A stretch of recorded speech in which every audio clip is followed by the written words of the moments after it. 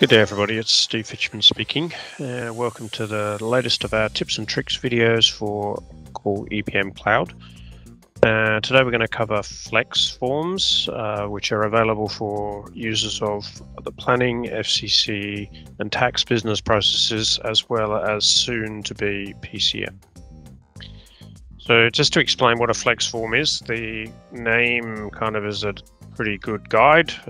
It's a type of form available in SmartView that gives users more flexibility, best covered in the demo that will follow shortly. The good news is that it's very easy for admins or power users to set up flex forms, so you will literally, after this video, be able to take action straight away and have something up and running straight away. It's not new per se, but there was an extension December last year, which I will touch on. Everybody has access to this irrespective of the license model you're on. And last of all, there is a need for one of the features, the most recent one, to be on the latest version 21.100.200 of SmartView. It does actually work with 21.100 when we've tested it. But earlier versions, most of what you're going to see works, but I would probably encourage you always to trying to get onto the latest version of SmartView, and here's a good reason why. So just to kind of explain where the flex forms fit, forms you're probably familiar with in terms of your system setup. They're used all over the place. There's some really good features of forms, and one of the most important is that they're quite structured and controlled, and there are calculations that run automatically based upon the actions taken in the form, which is getting stronger and stronger and more important as Groovy is adopted more and more. However, there is some things that, I guess there's some areas where a form is a bit inflexible, and I've highlighted some examples there which we'll cover in the demo. There is another option for probably more a power user to be able to take that form into an ad hoc, and the big downside of that is you lose a bit of control. Maybe fine for a power user, but that's about as far as you would want to go. And also you lose the ability for the calculations to be intrinsically linked to the actions taking place on the forms. So hence there's a gap, and it is into that gap that flex forms come, and you can see we got yeses to all of our criteria there, and I'm going to use the rest of the time to cover through demo. Aside from to say there are still a few things that aren't supported by flex forms, which I've shown at the bottom of the screen. I'm going to move on to demonstration, and in this demonstration I'm going to show a normal form and a flex form. Starting with our normal form, which I've already rendered. It is by intention because it relates to one of the use cases that we have stacked 2 dimensions, and the more you stack into the rows, the more powerful this can be. So we've got our account dimension and our entity or city dimension. I'm paging down. You can see that suppression is not switched on at this point. It could be, but I deliberately didn't. It's a kind of reasonable size, not that kind of huge, about 700 rows or something. So not that big, but it will take a little bit of time to render without the suppression switched on. I can't do much with this form if I try to change anything. I just try to type in over the top. Everything's kind of protected. And if I wanted to come and, let's say, use the filtering functionality or sorting functionality of Excel, I can't. So that's kind of a good segue into using a flex form. So my form number 2 flex form has got a different icon. I can right click and you can see it can be opened in 3 different modes. I'm just going to double click because it's a flex form. It's going to default behavior into flex form style. So the form has opened, and you can see straight away that it's suppressed all the missing rows. That's not special in and of itself. But what the pro and the con of suppression is that if you want to add a new row, it's a bit tricky. Well, it's not tricky with a flex form. So if I have realized that I need to add some data in here for Melbourne, and I can spell Melbourne correctly.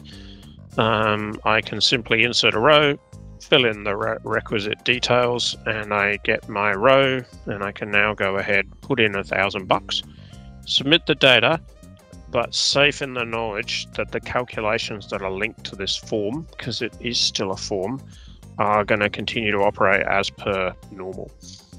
I could have gone and pasted that row at the bottom, or I could come and paste like a series of rows at the bottom. So if I've got my data somewhere else and I'm trying to kind of transcribe it, so to speak, then that would work well with a flex form. So another thing that I might want to do is think, well, I'd quite like to have a look at my budget right now. So I'm going to click refresh. And by intention, that's actually not going to work right now because I didn't set up the form to allow us to flex columns. I was flexing the rows. But I'm going to go now and show how one sets up a form, and we're going to actually enable the column. So for those who haven't seen it before, this is the form authoring studio for admins and power users to use. And there is options for Smart View. The options for Smart View separately allow row and column. So I'm going to click to switch on for column. I'm now going to click on my scenario here, set up to be in the column. And it will give me the option which has only appeared after I ticked the earlier kind of enable button to flex beyond the column definition. So this form has been set up with actual and plan. If I want to add budget, I will need to flex beyond the definition. If I click on my accounts, you can see that I haven't actually needed to click to do that since the definition is all entities and all accounts in the P&L, so it kind of has everything in it. But you can pick and choose where you elect to use this feature. So I'm going to save. I'm going to come back, going to reopen my flex form just to kind of refresh for that additional or updated definition.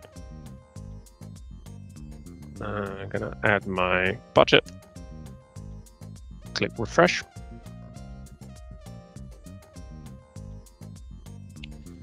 And there we go, I haven't any data, but you can see the form has respected that change. Now, there is one more setting to highlight. If you go to Smart View Options, Member Options, and you tick Flex Forms, Preserve, Grid, or POV, what that means is that this change to add the budget or to add my row for Melbourne, if I go, and I won't do it, but if I changed it to FY22, it will respect that change. Otherwise, it would drop. Okay. So a couple more things we can do with our flex forms. If you want to use filtering, we can. So we will just choose to have a look at the data that's in Darwin today. If I want to go and change my Darwin data and submit it, I can. And it will respect that change. I can also sort. However, you need to bear in mind that when you sort, at least at the moment, you lose the ability to submit after you've done a sort. Which I expect Oracle will, in the fullness of time, provide that functionality. So that concludes kind of our overview of flex forms. Just to kind of summarize, it's something that, and I showed you how, and the screenshots are pretty much all you have to do. It's something that you can set up in minutes. Users will love it since it gives them more flexibility. And some of the use cases are strongest in projects, in workforce, in public sector, but really it's circumstances where you're kind of working with a larger amount of data, and you just need to give a little bit more flexibility for the user to work within the form. Thank you for attending our session. If you'd like more information, please reach out to us. And there is a more in-depth Customer Connect session a couple of months ago, which I've highlighted there. Thank you very much. Bye.